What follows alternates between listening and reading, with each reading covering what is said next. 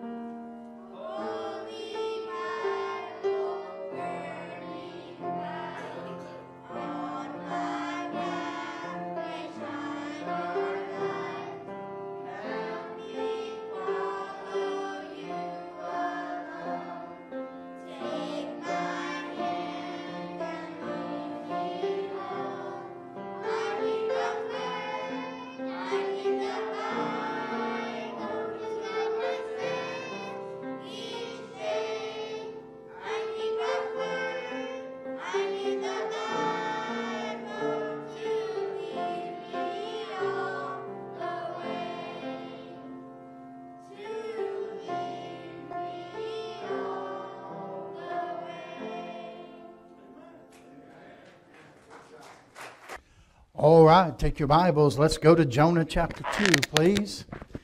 Jonah chapter 2.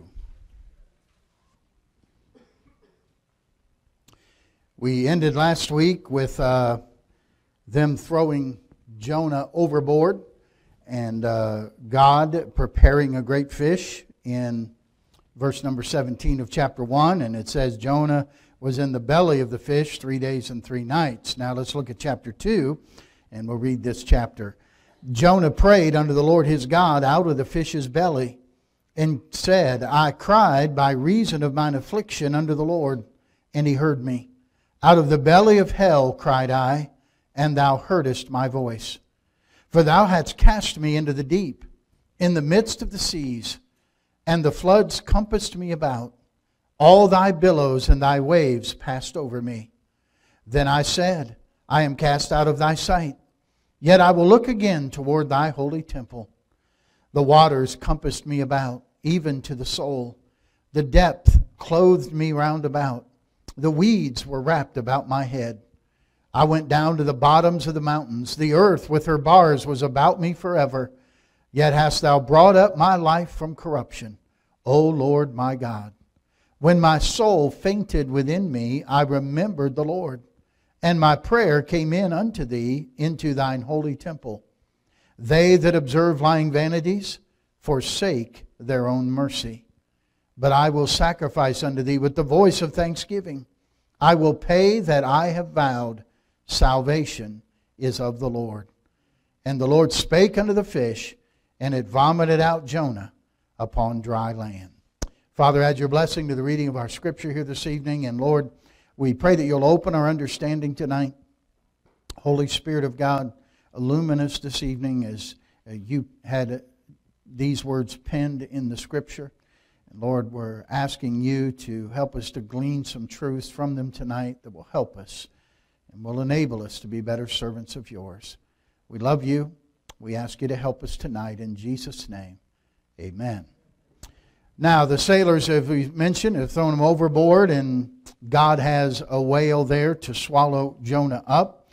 And I don't know that, what the Bible doesn't say is we don't know. We know that he was in the belly of the whale for 3 days and 3 nights. We don't know how long it was before he was swallowed by the whale. I don't know if it was immediately. I kind of think that God was letting Jonah believe he was going to die. I think he went down for more than the third time. And he was going down under, and he thought this was it. He talks about the waters compassing him about, even to the soul. The depth closed me round about. The weeds are wrapped around my head. I think he thought he was going to die. And by the way, at that stage, Jonah would rather have died than gone to Nineveh. That's why I think he wasn't afraid about them throwing me overboard. He said, I'd rather die than go preach to those people. And but God isn't going to let him off that easy. Okay? And He's going to teach him something here. As he gets into the belly of the whale, 3 days and 3 nights. As we said last week, the first 3 words of chapter 2 are very important. Then Jonah prayed. Remember, the other guys on the ship, they were all crying out to their God. But what was Jonah doing? Sleeping on the boat. He wasn't praying. In fact, the captain had to wake him up and say, pray, man. You got a God you call on? Pray to Him. It's a sad thing when unsaved people have to remind saved people to pray. And so that's Jonah now decides he's going to pray. Several lessons we want to glean from this chapter here this evening, all right? And number 1 is this, the sovereignty of God. The sovereignty of God. You say, what's that mean, preacher? It means God is in control. God is in control. You are not in control of your life. God is in control of your life. You think you're in control of your life. But it is God that is in control of your life. Let me notice something with me. Look at verse 15. So they took up Jonah. Who's they? Yeah, the crew on the boat, right? The sailors, right? They took up Jonah and cast him forth into the sea, and the sea ceased from her raging. So who threw Jonah overboard? The sailors did, right? The men on the mariners, right? But now look at chapter 2 and verse number 3. As Jonah prays, Jonah says, for thou hadst cast me into the deep in the midst of the seas, and the floods compassed me about, and all the billows of thy waves passed over me. Jonah didn't say they threw me in the sea. Who did Jonah say threw me in the sea? God did. Who really threw Jonah in the sea? God did. God did. God was behind that. Let me, another example of that. Go back to the book of Genesis. Put your mark in Jonah there so you can easily get back to it if you would. Piece of paper, a bookmark, or whatever. And look at Genesis chapter 45. Now when you know Genesis 45 right away, you know we're going to talk about Joseph. That's right. Genesis 37 through 50 is the life of Joseph. All right. So when you go to Genesis 45, we're talking about Joseph.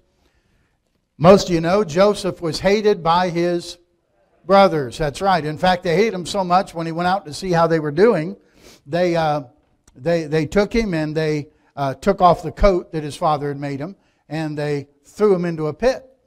And there would be pits out in the open area there, usually with some sharp rocks that they had made for the occasion down at the bottom, hoping animals would fall into the pit and be impaled on those sharp objects and be killed, and then they'd have meat to eat. And so they put Joseph down in there, not to kill him, but so some animal dropping in there could kill him. All right? And but that's what they wanted to do, and then one of the brothers got convicted about that and said, well, maybe we shouldn't leave him here. He went back, got him out of the pit. And there comes some slave traders heading down to Egypt. And they sold Joseph as a slave. All right? So who put him in the pit? His brothers. Who sold him as a slave? His brothers. He gets down into Egypt and he begins to work for a man named Potiphar. All right? And he works there for a little bit. But Potiphar's wife begins to look at him. And she begins to plot to get him to be hers and to be unfaithful to her husband. And he waits till everybody's out of the house, and of course she tries to move, and Joseph runs away. She grabs his coat, and then she accuses him, he forced himself on me, and I caught his coat. Well, who ends up going to jail? Yeah, Joseph goes to prison. All right? Who put Joseph in prison? Potiphar's wife? You're going to find something out. Look at Genesis chapter 45. His brothers have come down, and now he's revealing himself to them. Verse 4, chapter 45, verse 4. Joseph said unto his brethren, Come near to me, I pray you. And they came near, and he said, I am Joseph, your brother, whom ye sold into Egypt. Now therefore be not grieved, nor angry with yourselves, that ye sold me hither. For God did send me before you to preserve life. For these 2 years hath the famine been in the land, and yet there are 5 years in which there shall be neither earing nor harvest. And God sent me before you to preserve you a posterity in the earth, and to save your lives by a great deliverance. So now it was not you that sent me hither, but God. So when he was thrown into the pit and sold as a slave and put down to Egypt and even serving a prison sentence, who did all that? God. Because who's in control? Now, none of those things would Joseph have chosen. He had the dream. Everybody bowing down to me. You all are going to worship me. But that wasn't the path he was thinking he'd have to go to get there. Guarantee it. God is showing that it was God who's in control. And so why is it when things happen in our lives, we want to blame others? We want to hold on. Well, my brothers treated me this way when I was growing up. My family, they were this way to me. And we play the victim. And we blame others.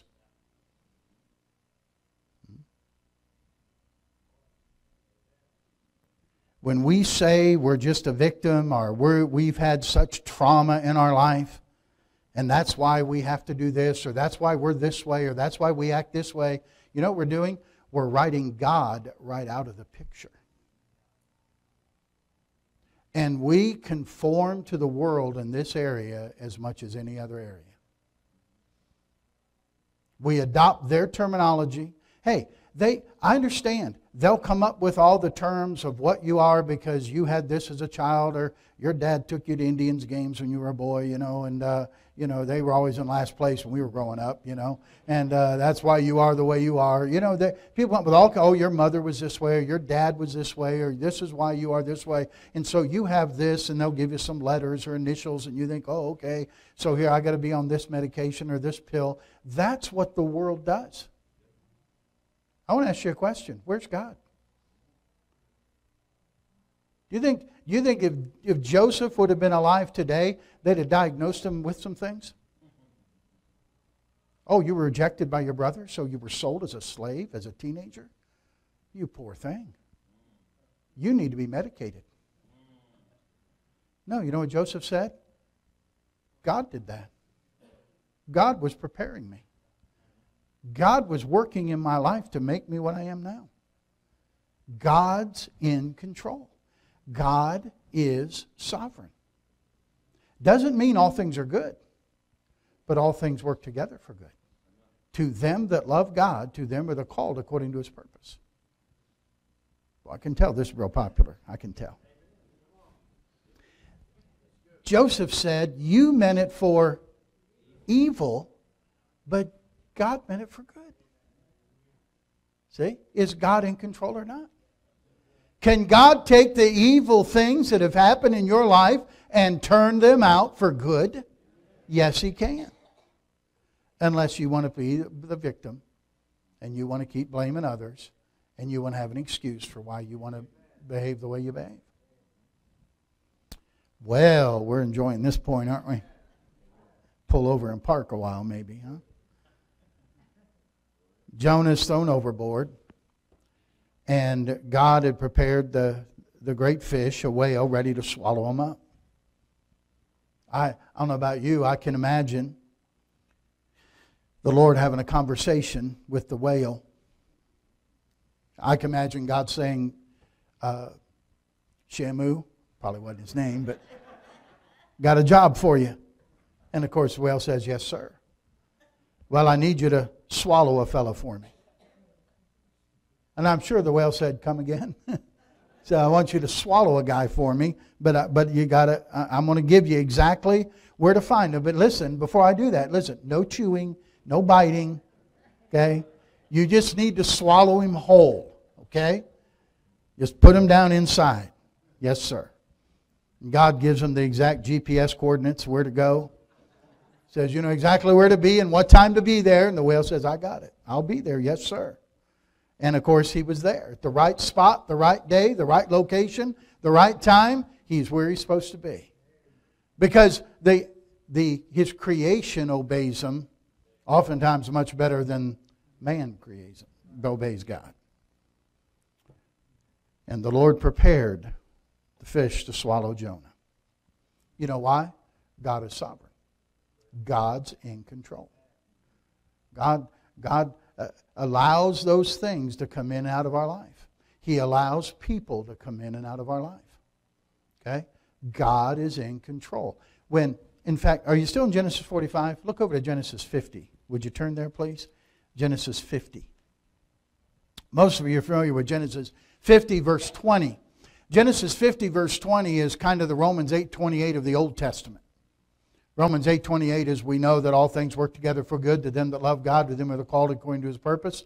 All right? All things work together for good. Now, Joseph's put it this way, as for you, ye thought evil against me, but God meant it unto good, to bring to pass as it is this day to save much people alive.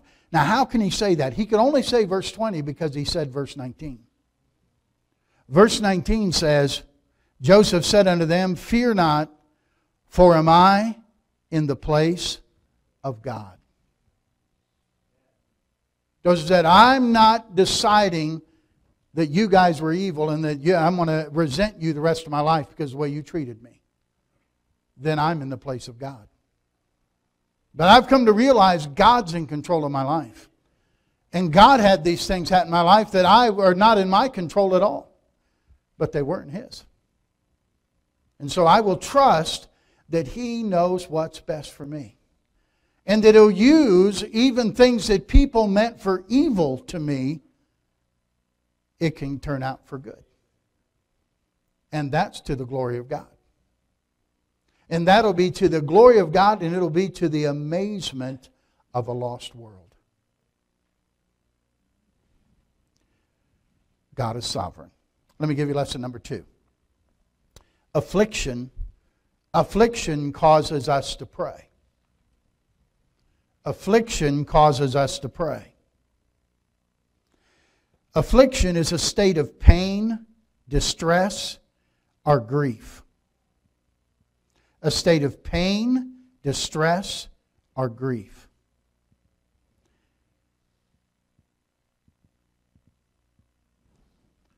Go back to Jonah chapter 2. Notice verse number 2. Then and said, I cried by reason of mine affliction unto the Lord. That's why Jonah prayed.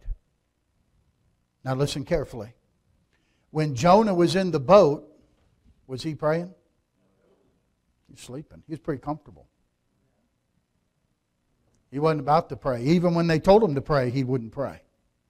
As long as the sailors were keeping Jonah in the boat, he wasn't going to pray. He wasn't going to talk to God. Now, they didn't want to throw him overboard. They worked hard not to. And once they did, they feared and they asked God to not put His innocent blood upon them. They were asking God to be merciful to them. They really feared for Jonah's life. I mean, I'm sure they're thinking like we would think, man, we throw him overboard, the storm's going to kill him. Sharks are going to get him. He's going to drown. We're in the middle of nowhere. You can't swim that far. I mean, we're certainly throwing him to his death. In other words, if I throw him overboard, he'll never get the help he needs, poor guy. But the truth is, are you listening? By throwing him overboard, he got exactly the help he needed. Even though that was a difficult thing to do. Throwing him overboard is what God wanted them to do. Because He had prepared the great fish to take care of him. Now, God could deal with Jonah. He sent the storm. But He didn't send the storm. And by the way, the sailors struggled with that storm because Jonah was in their boat. Some of the people that paid to put cargo on the ship, they suffered because Jonah was on that ship, because what they do with some of the cargo? Threw it out. So now more people are suffering because of Jonah. And nobody got calm, nobody got peace until they threw Jonah overboard. And they put him out of their ship. Sometimes the best way to get God to deal with somebody is to throw them out of your boat. As hard as that can be. Because you can be protecting them from what God wants to do in their life. If you get out of the way, God can deal directly with them without you buffering the process. God dealt with the prodigal son. But when he told Dad, let me out of here, I want to go, what did Dad say? Gave him the money and said, go. Did Dad follow him? Dad go out looking for him? Dad go out keep an eye on him? No. He's gone. Oh, he stayed home and looked for him. He watched for him. But he let him go. And guess who dealt with him? God did. God dealt with him.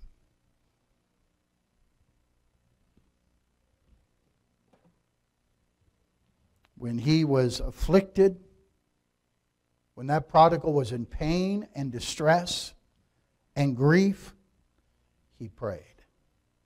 He turned to God. Then, notice, then Jonah prayed. What will your then be?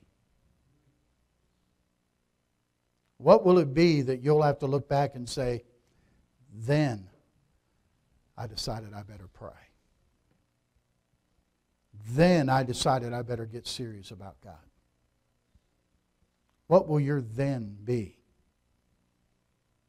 What pain, distress, or grief will be the moment when you cry out to God and say, okay, God, I'll do it your way. I'll do it your way. That's what Jonah has to come to. What a prayer room. The belly of a whale. Think of the smell. Now, I know some of you eat fish. God bless you. But those things stink, man. And if you I don't know, some of you go fishing and why do you think you put them in a container and shut the lid? Because you don't want to smell the things probably. I can't imagine what it smelled like in the belly of that whale. The stench that must have been there. The other things that must have been in there. And Jonah spent 3 days and 3 nights there. In the school of prayer. Notice in verse number 7, he makes a statement. When my soul fainted within me, I remembered the Lord. And my prayer came in unto thee into thine holy temple. When my soul fainted within me. Faint means to grow weak. It means to lose strength. What's your soul? Your mind, your will, your emotions. What I think, what I want, what I feel. You know what? When that gets weak, he says, when my soul, when my mind, my will, my emotions, when it got weak, when they lost strength within me, I remembered the Lord. As long as I'm strong, then I rely on me. I have to be weak. I have to realize how weak I am. When me and myself are strong, then I don't pray to God. I'm self-sufficient. I got this. Or other people will say, you got this. That's worldly talk. God has this. And God has to help me if I'm going to have it. That's why Paul said, when I am weak, then am I strong. God's not looking for strong people. God's looking for weak people. Because we'll rely then on His strength. Then we'll remember the Lord. You don't forget the Lord in weakness. You forget the Lord in strength. When you think you've got it all on your own and you're handling things by yourself. You're self-sufficient. When I get weakened and I lose strength, that's when I cry out to God. When I am weak, then am I strong. Number three, when we cry out to God, He is quick to hear us. This is a wonderful thing. Did you notice? He said, I cried by reason of my affliction unto the Lord. Verse 2. And He heard me. Out of the belly of hell cried I, and Thou heardest my voice. Isn't it great that God's listening? Isn't it great that when we come to the end of ourselves and we've come to the end of us and we cry out to God, God says, I'm listening. I'm waiting for you. You see, God isn't so much paying Jonah back as He's bringing Jonah back. He's bringing him back to usefulness for Him. The afflictions, the pain, the grief, the suffering, the distress, that's not God's punishment. That's God loving him. So He'll come back to him. We all tend to magnify our problems. Now, when you magnify something, what do? Yeah, somebody says you make it bigger. You don't. You make it look bigger. You put a magnifying glass on your words of your Bible, it didn't make the words bigger, it made them look bigger. Someone else looks at those same words, they say, no, the same size they always were. But when you look through that glass, it makes them look bigger. You know what we do? Most of us look at our troubles through that magnifying glass and they look bigger than they really are. We magnify our problems. We magnify our troubles. And so we make our problems look bigger. And as Jonah saw the journey, and he saw Nineveh, and he saw the wicked people of Nineveh, that's all he could see. That's how big everything was. And what he needed to see was God. That God's in control. That God is sovereign. That God has a plan. That's why he ends up by saying in verse 9, hey, I'll sacrifice unto thee with the voice of thanksgiving. I will pay that I have vowed. Salvation is of the Lord. It's up to God if He wants to save people. It's not up to me.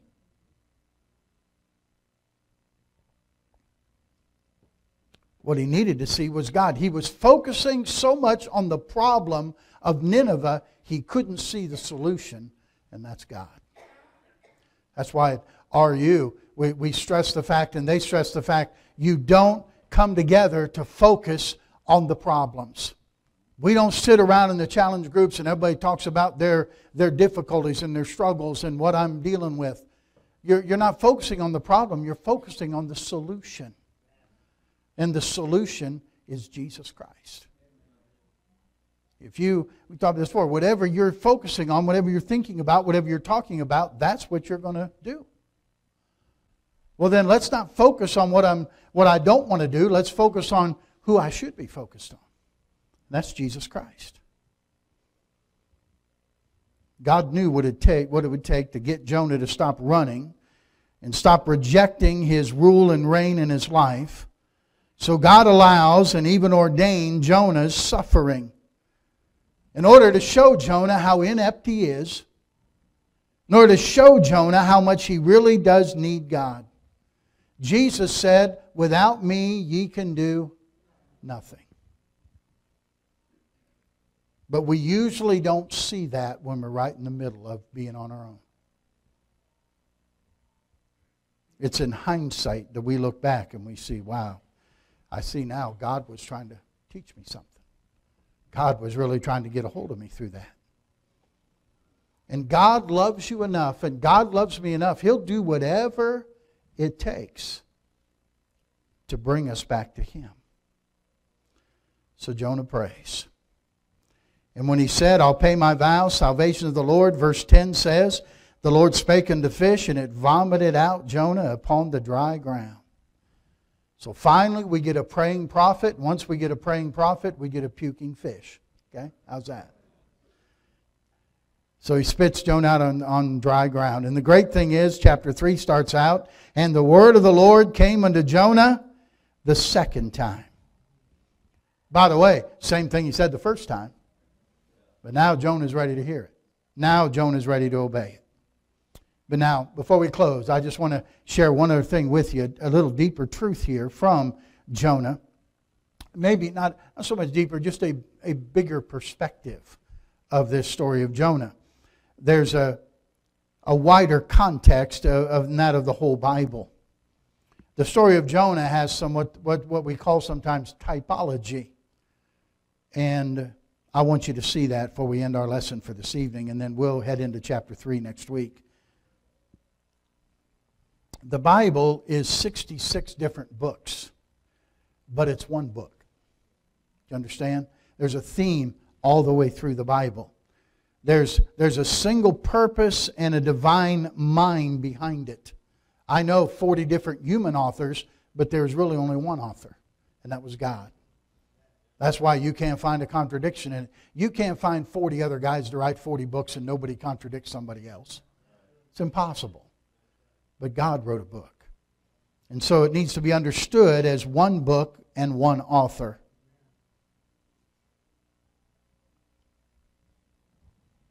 The Old Testament gives us some indications about how God's salvation works. We had the Passover lamb in Exodus, the blood being applied to the doorpost. So when the death angel came, he'd see the blood and pass over and not be under God's judgment.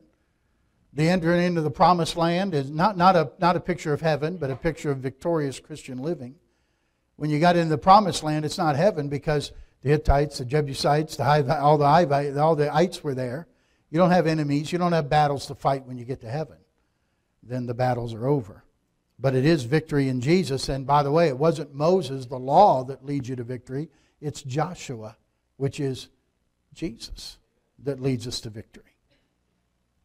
On and on. Noah and the flood shows us God's judgment and how believers are safe from that judgment. When those things happen, we say it's a type. It's a type or a picture. It's a prototype. And when we look at Jonah, Jonah is viewed as a type of Jesus Christ. Now, let me show you the similarities. Jonah was a prophet of God. So was Jesus Christ. Now, Jesus was more than a prophet. He was a son. He was a son of God. Jonah gave himself up to save others. He said, throw me overboard, that's the only way you're going to get any calm. Thinking that he would die. Jesus, of course, we know, gave his life to save others. God commended his love toward us, and that while we were yet sinners, Christ died for us. Jesus said, I've come to give my life a ransom for many. Jonah went down to a metaphorical grave. He spent 3 days in the belly of that fish. He said, out of the belly of hell, cried I, in verse 2. Jesus went to a literal grave, and he spent 3 days and 3 nights in a real tomb and suffering hell for you and me. Literally. Now, after 3 days, the fish restored Jonah to dry land, and after 3 days and 3 nights in the tomb, Jesus was restored to his place in God's kingdom. He was raised to new life. Now, Jonah, I don't think, died in the belly of the whale, but he thought he did. Jesus didn't just think he died. Jesus died and was brought back to life by the Father. So you understand what happened to Jonah here. While we know it's his story, in the wider context of the Bible, it has a bigger meaning. A picture of salvation and ultimately a picture of Jesus himself. And you think, man, are you stretching that, Pastor? Well, look at Matthew chapter 12, would you please? Go to Matthew chapter 12. What's interesting is we don't have to know whether this is conjecture or not, because Jesus spoke to this. Matthew chapter 12. Verse number 38. Where the Bible says, certain of the scribes and the Pharisees answered and said, Master, we would see a sign from thee. And he answered and said unto them, An evil and adulterous generation seeketh after a sign. And there shall no sign be given to it, but the sign of the prophet Jonas. There's Jonah. Well, what's that sign? For as Jonas was 3 days and 3 nights in the whale's belly, so shall the Son of Man be 3 days and 3 nights in the heart of the earth. Jesus said, I'm not just saying Jonah pictured Jesus' time in the grave. Jesus is saying that. That's your sign. That was your picture for you to believe, is what he told the scribes and the Pharisees. So Jesus was conscious he was following Jonah's footsteps. Now there are a couple differences, and you need to make sure you understand this. Jonah ended up in trouble because he rebelled against God. Jesus never rebelled against God. Jesus didn't go to the cross because of rebellion against God. In fact, it was obedience that took him there. Jesus never was confused about why he was here. He knew exactly why he was here and why he came. Jesus was the only person that ever lived in perfect harmony with God. Jesus said, I always do those things that please Him. He's the only one that can ever say that. I want to always do the things that please Him, but I don't always do that. But I want to. And that's where most of us would be. Secondly, and we mentioned this earlier, all the talk of Jonah's going down to the grave, he didn't really die, but Jesus really did die, and he really did rise from the dead. And while I'm here, I'll just put a parenthesis in here. It's interesting, 3 days and 3 nights. Jesus said, are there not 12 hours in a day? So we know that daytime was 12 hours. But we also know there were 4 watches of the night. The night watches were from 6 to 9 p.m., 9 to midnight, midnight to 3, and 3 to 6 a.m. So there must be 12 hours at night as well. So the daytime must be 6 a.m. to 6 p.m. Jesus said, I'll be in the grave 3 days and 3 nights. And so you're not going to get 3 days, 12-hour periods, 3 nights, 12-hour periods, and Jesus die on Friday and get up Sunday morning. Okay? So I had a Bible study I do occasionally, and maybe it's time to pull it out again. It's called The Hoax of Good Friday. It's a real popular one, I can tell. But we just succumb to whatever, frankly, we just succumb to whatever the Catholic Church says. And people just copy that. But, you know, the final authority isn't the church. The final authority isn't what we think. The final authority is what God's Word says. And so the great thing is, and we'll pick it up here next time, chapter 3, the word of the Lord came unto Jonah the second time. God, aren't you glad God gives second chances? And maybe third and fourth and fifth and sixth chances too. But God's going to give another opportunity. And this time Jonah will go to Nineveh and preach what God says to preach. All right, let's stand together for prayer, shall we? Heavenly Father, we thank you for this evening now. We thank you, Lord, for everyone's attention tonight. Thank you, Lord, for Jonah and what we're learning from you putting his story in your book. And Lord, tonight I pray that you would help us to remember that you are sovereign, that you are the one who's in control of our life.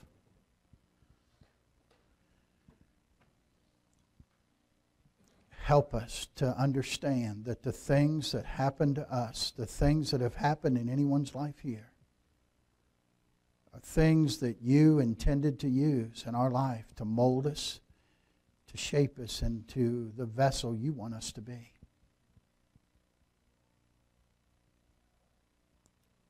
And I pray you'll help some folks here this evening that would be able to say, yes, they meant it for evil, but God meant it for good. God worked it together for good. I pray, Lord, you'd remind us that when we get afflicted, we would not just ask you to get me out of this or get rid of the affliction. But, Lord, we would seek you. We'd realize that